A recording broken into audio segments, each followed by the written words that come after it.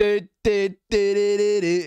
McTominay. Honestly, I feel a bit bad singing it. Oh, jeez. What are you doing to me, United? What are you doing to yourselves? Seriously, 34 shots. We had to wait until the 95th minute for Scott McTominay to come off the bench. Wonderful footwork from Jadon Sancho. Big up to Sancho there.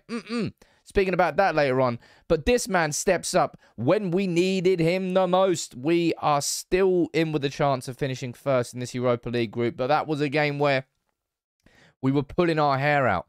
2 games against Omonia. 2 games where their goalkeeper was man of the match in both of them. My God. Just take a look at the stats for this game. Just take a look at the stats for this game. 34 shots from United. 13 on target. 78 possession. Possession, sorry. They had 1 shot on target. Our finishing in that game was absolutely garbage. Look, right? I'm going to give the keeper all the credit in the world. Fantastic Man United fan. He had a cracking night. I'm sure he did. Yeah, X, Y, and Z. But come the fuck on. The finishing in that game. Rashford must have had like 5, 6, 7, 8 chances himself. Find the corners.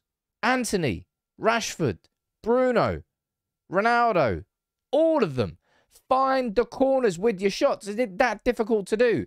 I did this as a joke during the game on Twitter, but I swear to God, this is probably what's going to be happening at Carrington tomorrow. Everyone's going to get a slap upside the head from Benny McCarthy, our attacking coach who's been signed.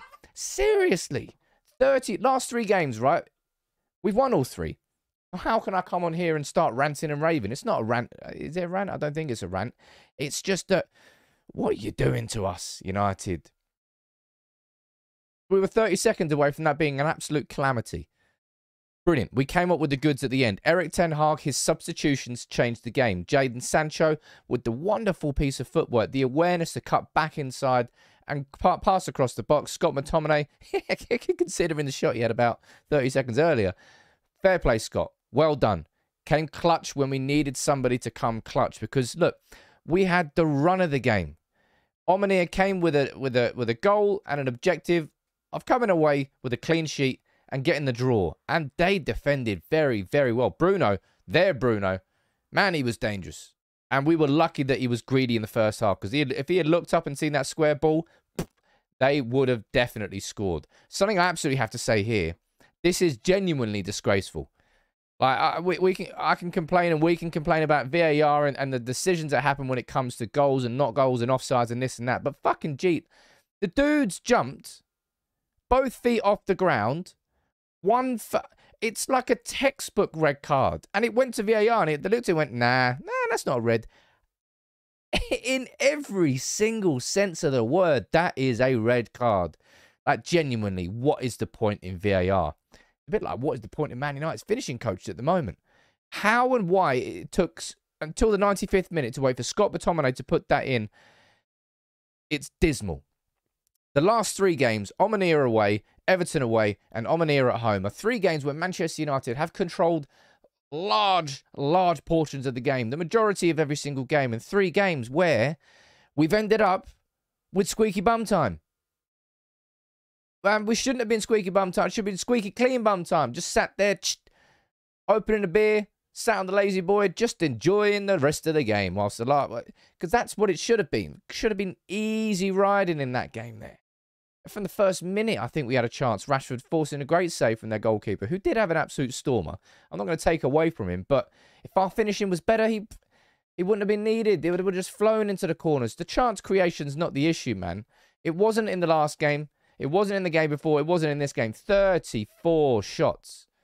And we had, it must have been like between 5 and 10, like clear-cut chances. We're not just talking like sniffs of goal. We're talking, hello, that should be a goal. How'd you miss that? That was a poor finish, a decent save, but what was the finishing about? It's these sorts of... You can get away with it, I suppose, in games here against Omonia, home and away in the Europa League, and maybe in Everton for a team that, which is, let's be honest, like bang out, the bang average. You can't be doing that going into the games that we've got coming up. Newcastle are playing pretty decent at the moment. Do that against Newcastle, we're going to get punished easily. Then we've got Spurs at home. Then we've got Chelsea away. You can't do that. It was a game where Ronaldo was frustrated. It was a game where everybody was frustrated. It's a game where I was massively frustrated. And I tell you what, Ten Hag's got to take that game there and just take any of the last three, take all of the last three fucking games and just show it to the attackers and say, what are you guys doing? What are you doing? How is it that your finishing is that bad? Now, Rashford, I think, was probably the worst of it tonight. So many chances he had. Where if he was just a bit more smart about it, a bit more cute, wrapped his foot around the ball a little bit more, and I suppose thought about it a little bit more, was smarter, we would have scored plenty. But I've said the same thing in the last three games. This is a problem, right? Because it's happened in the last three. It's not happening in one game. It's not even happening in games. It's happening back to back to back. The team is creating more chances because we're getting used to the style of football. We're getting used to the team that we're playing with, and it's working. Absolutely. But the chance creation still isn't there. That comes down to the finishing. Comes down to the attackers. It's down to... I'll tell you one thing as well. Martinez, I wouldn't say he had an off game tonight. He made a couple of, I would say, uncharacteristic errors.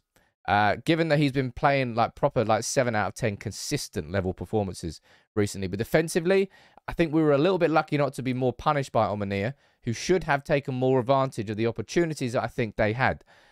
But they were far and few between compared to the absolute barrage of shots that we had on their goal. And I don't know which one was the worst. As I said, big up to Ten Hag for throwing on Sancho and McTominay. The last sub that he made was McTominay. It was McTominay who came up with the winner. Ten Hag has done this more than once this season so far. Subs that have came on and had an impact and changed the result of the game. And tonight we needed that. 1-0 against Omonia is not going to be ripping up any trees. It's not going to be the transformation of our season. But it could have been, had that stayed as it was, we were going to have another 2 games guaranteed to be added to our fixture list. Play like we did tonight, away at Real Sociedad, we will have an extra 2 games added to our fixture list because we will finish second in the group and we will have to play somebody who drops down from the Champions League in a knockout tie in February.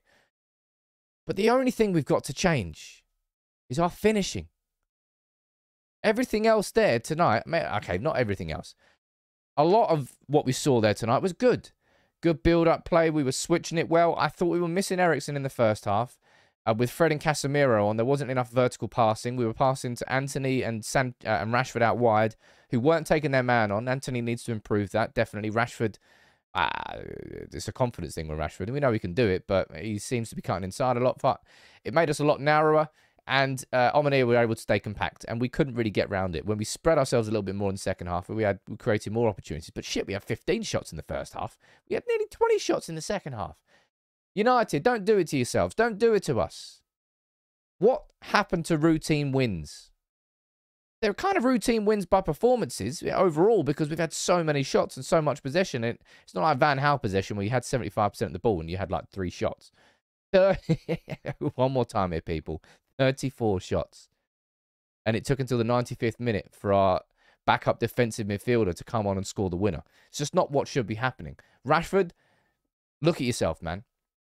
5 goals in 8. But that sort of finishing there, doesn't belong at the top level. It does not. And we were lucky to get away with it in the same way that... I thought he played, what is it, Casemiro, I think his name was? I actually thought he played quite well. Apart from that absolute horror tackle, which... How that's not a... I don't know how it's not a red card. It's a joke. It's genuinely a joke. Fair play. Was it Onezu? What was his name? I can't remember his name. Let's try and find his name for him because I think I should name him. I think he played really well. And fair play to him. He deserves to be named. Yuzoho. Fair play to you, man. You nailed it. Enjoy it. But thanks very much for letting that one in at the end there, because I tell you what, we needed that. My man of the match. Oh, geez. Who would be a man of the match in that game?